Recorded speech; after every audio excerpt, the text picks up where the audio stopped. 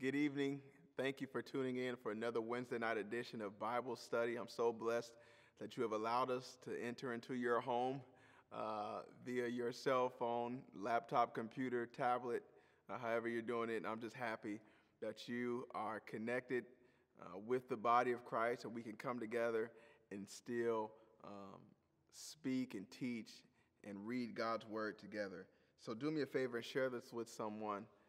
That would be a tremendous help and a tremendous blessing. And let's pray. Jesus, I thank you that you saw fit who would be here tonight. You've ordered every single one of our steps. And so, Father, I pray that you would speak to us. Our coming is not by coincidence. Our gathering is not by coincidence. But we are here together because you have a purpose. You knew who would be here at this moment, at this time. You ordained it for them to hear something that would lead them into a stronger walk with you. So blow our minds, God. We expected you to do great things, but you're able to do immeasurably more than we can ask, think, or imagine. So blow our minds tonight. We expect it in Jesus' name. Amen. Amen. We've been dealing with spiritual warfare, and then we started in an area inside spiritual warfare that I thought was so important for you and I as believers. I said if we wanted to understand or grow in the art of spiritual warfare, we need to understand biblical authority. We need to understand our authority that God has given us. And so we dealt with examples, biblical examples that God has given us to show his authority, his principles of authority. And so we listed those out last time we were together. We said examples of authority in the earth are parent and child, husband and wife, Jesus and the church, government and citizens. So we see those four, at least in Scripture. And then we dealt with principles of authority in spiritual warfare. We gave you four of them last time. Look at it in the archives if you missed it. Watch that one first, then watch this one, because I give them to you in steps.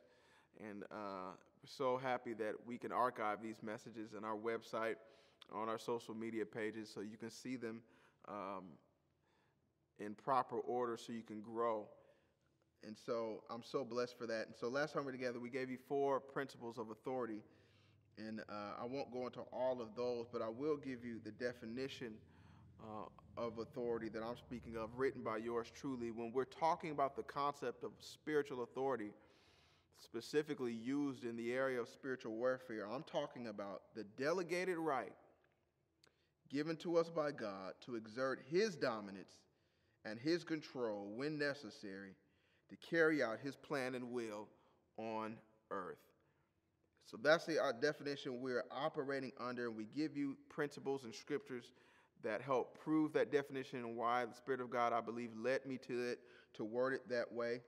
But let's go a little deeper tonight into the area of authority. And again, we said last week in our introduction, if we're going to engage in spiritual warfare as believers, it's important for us to know and understand the concept of authority. And when we hear authority, many Christians or believers childishly assume that gives them the right to bind and loose whenever they want. And they use that passage in Matthew 16:19 out of context, and they could do whatever they want. But unless we invoke the help of the Holy Spirit to help us understand the biblical concept of authority, we can get off into some weird things and we can get into some dangerous places. But if we are operating within the boundaries of our assignment and within the boundaries of authority that God has given us on this planet, you and I can see great victory, because we said this was the key behind Jesus having so much success on earth. He understood the boundaries of his authority and the boundaries of his assignment. He knew what he was supposed to do versus what the Holy Spirit was supposed to do. He knew what he was supposed to accomplish here on this planet versus what Holy Spirit was supposed to accomplish after Jesus was gone. And so he had so much success, a 100% success rate. Everything he did worked because he knew his authority, he knew his assignment, he knew the boundaries of his authority. And so he is the ultimate model among many great models of Scripture can give us, but he's the ultimate model of how to walk in biblical authority. But let's go into more principles. Let's get into another authority principle tonight. All right? Authority, watch this, is established by God. Authority is established by God. Romans 13. And this is a review passage of Scripture because we read it once when we gave an example on authority, when we talked about government and citizens. But Romans 13:1, we're after one thing here. Let everyone be subject to the governing authority. Watch this, for there's no authority except that which God has established. So all authority is established by God. God established the authority of police officers and citizens. He established the authority of governors and senators. He established the authority of presidents. He established the authority of kings. He established all of these authorities, all right? And he didn't make it where every nation is ran the same. He knows there are different types of authorities for different people. We vote our authorities into power here. There are other places where authorities come to power. Democracy is not in every country. Some places authorities come to power based on the bloodline. And so I'm not here to talk about which one is right or wrong or what God intended. That's a long conversation for another day. But we ultimately know that every authority is established by God. Every authority is established by God. That's number one. Number two, let's get into these principles of authority. A believer's authority is based in their relationship to God. A believer's authority is based in their relationship to God. Acts chapter 19. Acts chapter 19.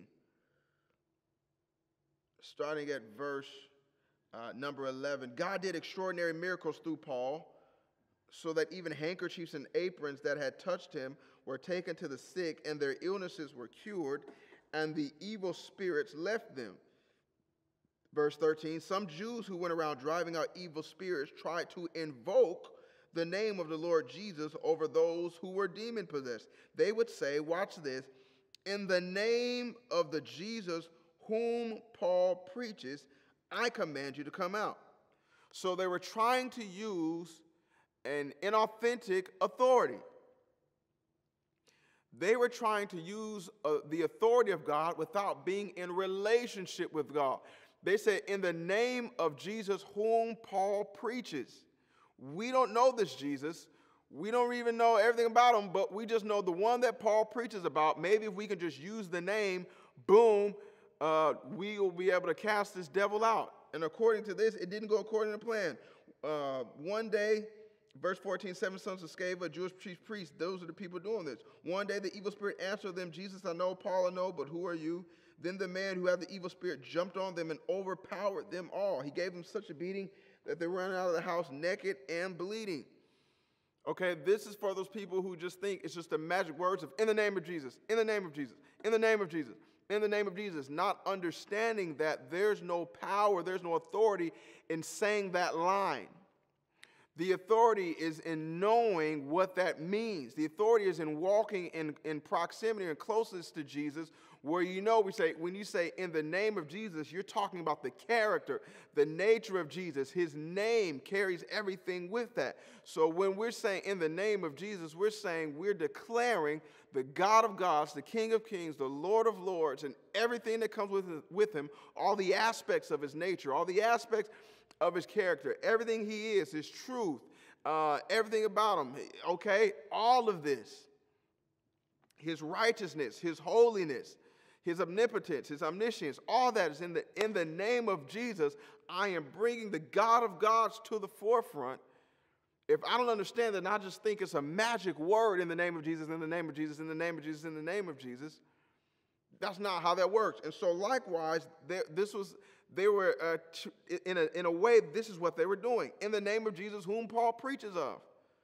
Let me see if I can just invoke his name without any relationship and think it will work for me. I have news for you. We just read, it did not. So a believer's authority is based in their relationship to God. If I am not a Christian, if I am not a believer, I do not have the spiritual authority.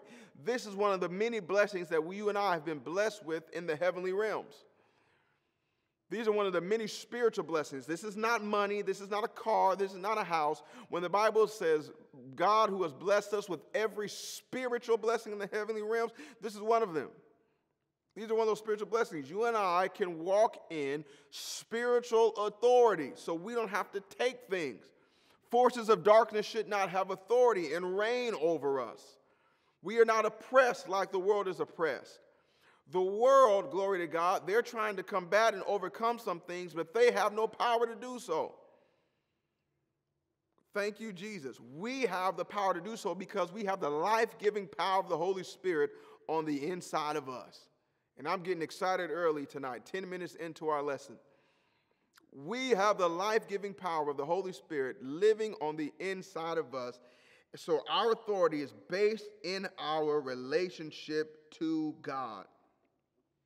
So number one tonight, we're still dealing with understanding our authority and dealing with principles in our spiritual authority. All authority is established by God. Number two, a believer's authority is based in their relationship to God. Number three, principles and authority. These are things for you to remember. Kingdom authority is noticeable and it is attractive. Kingdom authority is noticeable and it is attractive. Luke 4, starting at verse 31. Then he, that is Jesus, went down to Capernaum, a town in Galilee, and on the Sabbath he taught the people. They were amazed at his teaching because his words had authority. In the synagogue there was a man possessed by a demon, an impure spirit. He cried out at the top of his voice, "Go away! What do you want with us, Jesus of Nazareth? Have you come to destroy us? I know who you are, the Holy One of God. Be quiet." Jesus says sternly, coming out. First thing we notice, he says kingdom authority is noticeable. Who noticed it first? The kingdom of darkness noticed it first. Go away. What do you want with us, Jesus of Nazareth? Have you come to destroy us? They noticed who he was. I know who you are. They noticed who Jesus was. Kingdom authority is noticeable. I know who you are, the Holy One of God. Jesus says sternly. So no reason that Jesus saying, be quiet. Come on, be quiet. Sternly, be quiet. This is the God that you and I serve. I want you to get that tonight. Do not think he's just some mealy mouth whispering, talking. Jesus answers sternly, be quiet. Come out of him. Then the demon threw the man down before them all and came out without injuring him. Watch this. All the people were amazed and said to each other, what words these are. With authority and power, he gives orders to impure spirits, and they come out. And the news about him spread throughout the surrounding area. So it was noticeable by the demons, then it was noticeable by the people. Kingdom, real authority, it is noticeable and it is attractive. Because once they said this authority, news spread about him around the area. If you want to really be popular, focus on being powerful. Don't focus on being popular. Just focus on being powerful. When you are powerful, the word will spread. If you're healing sick, casting out devils, you walking in true kingdom authority, word will spread about you. It's going to spread among people, and it's going to spread among the kingdoms of darkness. As we just read in Acts chapter 19, Paul I know, Jesus I know. The kingdoms of darkness going to know you, and people are going to know you. And most importantly, God knows you. So word about you will spread. Don't focus on being popular. Just be powerful. Walk in authority. Walk in authority. Walk in true, authentic Christian authority that is based in your relationship to God. And the world will know who you are because authority is noticeable and attractive. A believer's authority is no greater than the power that's behind it. And God is the power behind the authority. So if you understand that it's the power of God behind you, you have no problem using it fearlessly. You have no problem using it fearlessly. Thank you, Jesus. Because you know that it is God's power behind you. Thank you, Jesus. So let's go on to the next one. Kingdom authority is noticeable and attractive. So we said tonight, all authority is established by God. A believer's authority is based in their relationship to God. Kingdom authority is noticeable and it is attractive. Number 4 for tonight, obedience to authority breeds or gives more authority. Obedience to authority breeds more authority. Acts 13, and let's read verse 22.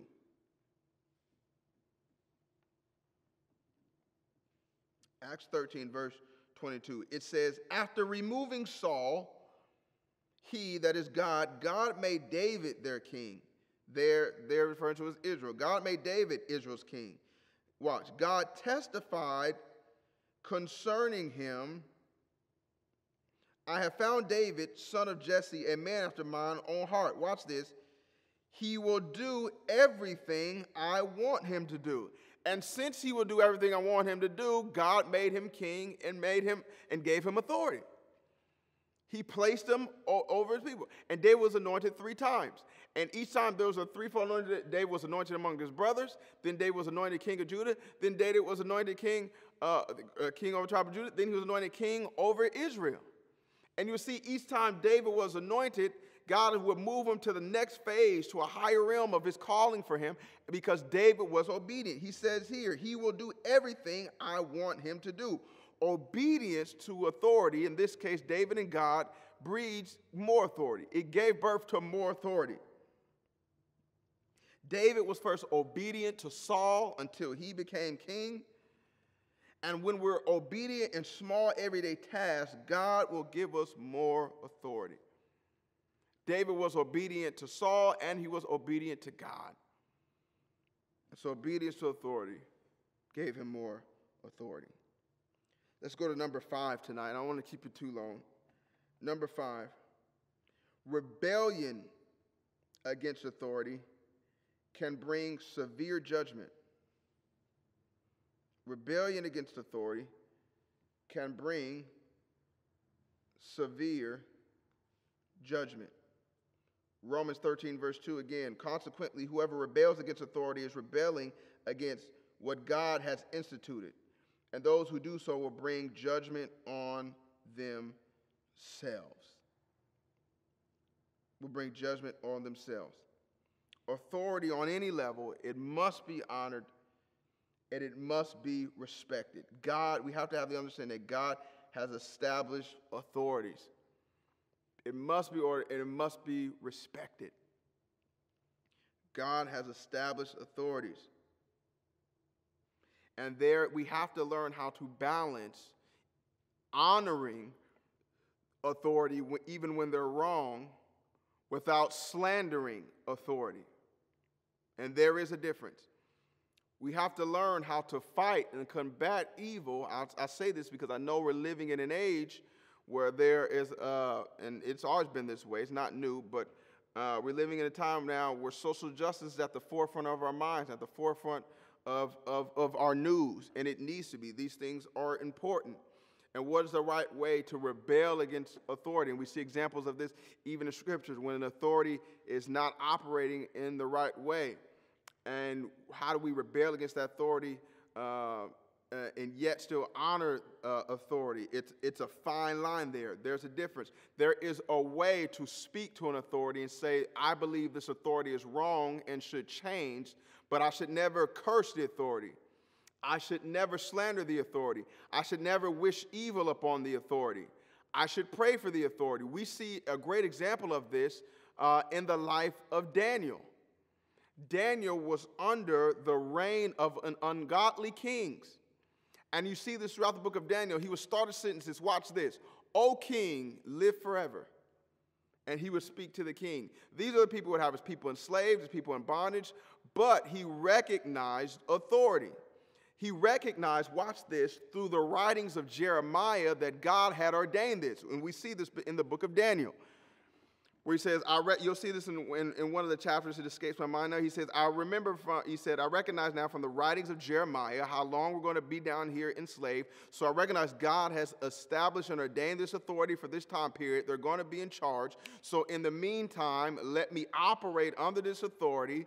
And even when I want to bring about change, there is a way to do it, because I see that when they make ungodly laws like I shouldn't pray to my God, let me pray anyway, and I forget thrown in the lion's den, I get thrown in the lion's den. When they make an ungodly law, 3 Hebrew boys, like I shouldn't bow, like that I should bow before an image, and they don't bow, gets me thrown in the fiery furnace. So there is a way, we see this in the book of Daniel, there is a way to combat ungodly authorities, watch this, without going against God's principles of authority.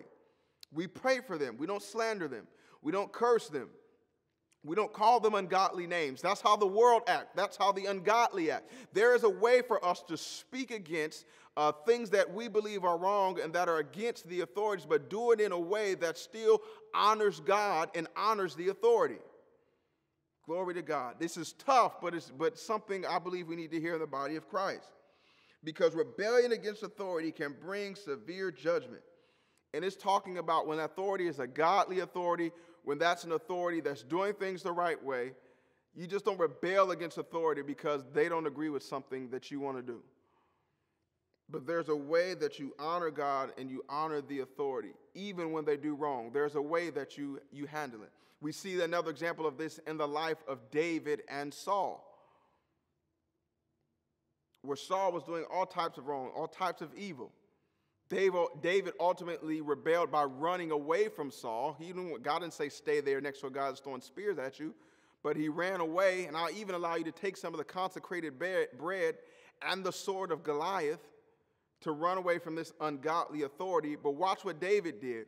David says, oh, I'm going to leave this in the hands of God. And I won't slander him. I won't speak against him. I'm conscience-stricken when I cut off the edge of his robe. So there is a way to do this.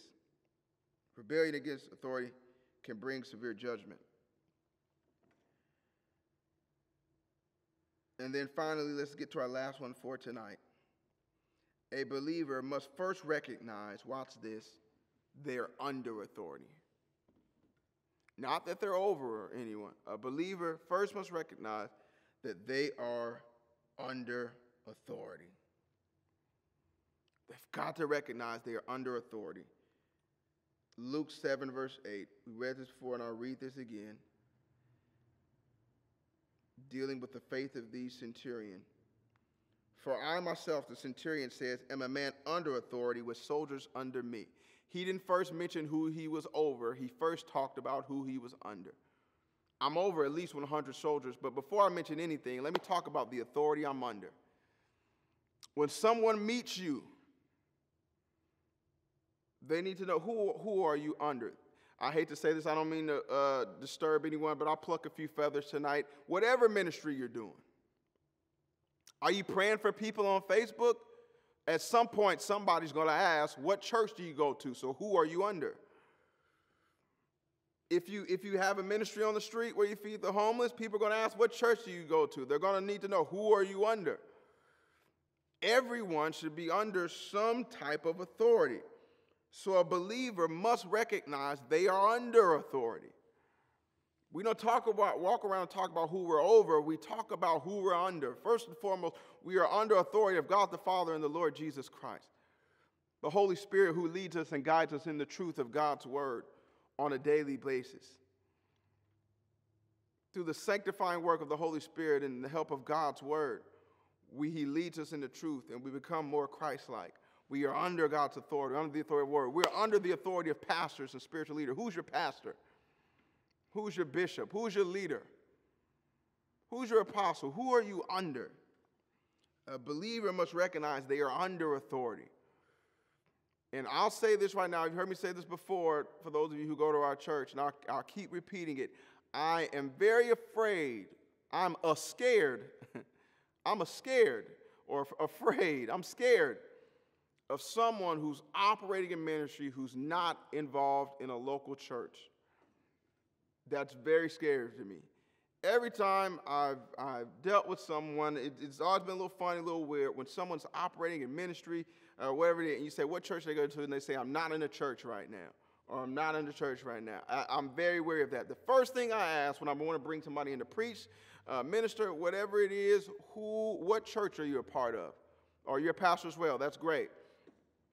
If you're just a member or an associate minister, who's your pastor? Who are you under? Who do you operate with? What denomination or what organization are you with? Somebody you're over. What umbrella of ministry do you come under? Are you just out here wandering like a spiritual nomad? Or are you under authority? These things matter. These things are important. And I'm very, we live in a time where we want to be spiritually wild stallions. Nobody can saddle us. We're out of the pen. We just want to buck and do whatever. But we have to understand all of these things matter in the area of spiritual warfare. Because we have to recognize we're under authority as we learn to grow and walk in the spiritual authority that God has given us. So let's review tonight everything we've gone over in our principles of authority. This continues on. We have so many. It says, we said first and foremost, all authority is established by God. Romans 13, verse 1. We said a believer's authority is based in their relationship to God. So I can't be out of relationship with God, and I have to be a Christian and accept Jesus Christ into my life to walk in this authority, or else I'll end up like the 7 sons of Sceva, trying to invoke the name of Jesus that someone else preaches about. We said number 3, kingdom authority is noticeable. It is attractive. We said number 4, obedience to authority breeds more authority. Number 5, we said rebellion against godly authority can bring severe judgment.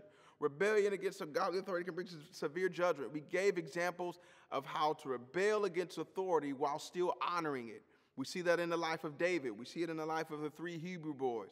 When laws were made against their faith and against things that they thought were wrong, there's a way they rebelled against that authority, but they didn't curse the authority. They didn't speak down about the authority. They didn't call them all type of derogatory names. They didn't make ungodly memes about the authority and make all these ungodly pictures. These are not how we operate. This is how the world operates. Then we said finally, a believer must first recognize they are under authority. We are under authority. Who are you under? That's all I have for you tonight. I'm believing God. You are getting ready to walk in some spiritual authority like never before. You won't always have to call me or someone else, call another spiritual leader. But when things break out in your home, you are able to resist the devil. You're going to get the oil out. You're going to pray. You're going to know that word is going to be on the tip of your tongue. And fire of the Holy Spirit is going to come when it comes out of your mouth, because you're going to walk in spiritual authority. I speak it and I believe it in Jesus' name. Amen. I'll talk with you soon. God bless.